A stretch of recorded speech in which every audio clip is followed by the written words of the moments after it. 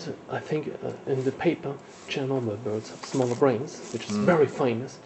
There's a very interesting part in which you state that oxidation leads to development errors, and I think maybe I'm not misleading, to psychological problems in the end, or development errors in this direction. Is this right? And could you explain it?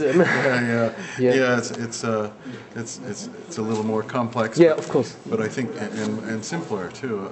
Okay. So I think it's well known that radiation can lead to oxidative stress inside the cells of all living organisms, and this oxidative stress, if it's not dealt with using antioxidants, can lead to genetic damage, and can lead to all sorts of genetic damage.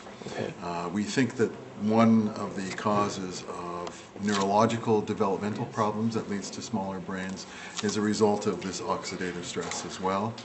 We think much of the problems with fertility that we see in the birds, so we see damage in the sperm, we see the sperm as being less able to swim. We think that this may be the result again of oxidative stress. And so in terms of the birds who have smaller brains, we have also demonstrated that their survival is not as good. They don't live as long. And we presume this is because they are less capable of solving environmental problems, of finding food, of dealing with predators. And we see this as reduced survival from one year to the next. The ones with smaller brains are much less likely to live an additional year, and so, or significantly less likely. So these issues are all connected to each other.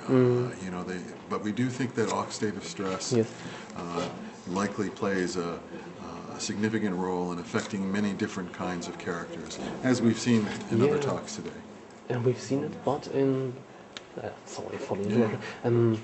We've seen it in link with high doses. I've seen 2 gray, 6 gray, but I've heard it's possible that low and slow doses cause less radicals, and then they cause this oxidative stress. So there's much we don't know, much we don't understand, and there are conflicting results, especially down at the lower dose rates.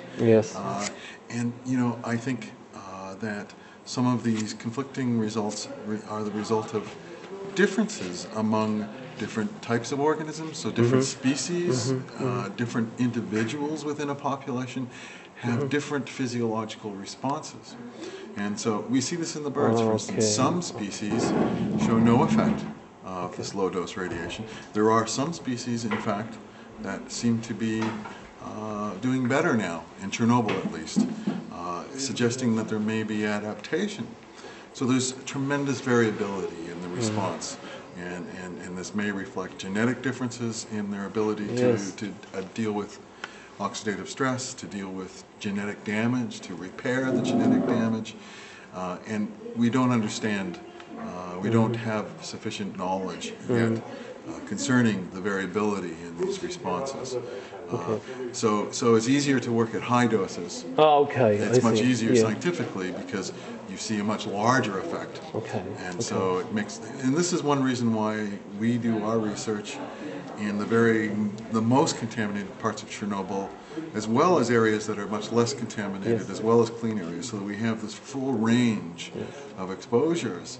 It gives us much more power, much more scientific power, statistical power to look for these relationships. And this is why in laboratory studies they use much higher doses, again so that they can see the effect with fewer individuals, so that the studies can be smaller and cheaper, much cheaper to do. If to recreate these low dose exposure situations would require much larger experimental studies that would be very expensive, and there's no money for this kind of research. So that's why they hit them with a much larger dose. This is why we and many others are so happy that you do these studies as one of the rare scientists on this planet doing it. It's unbelievable. You're quoted everywhere because there's nobody else. It's unbelievable.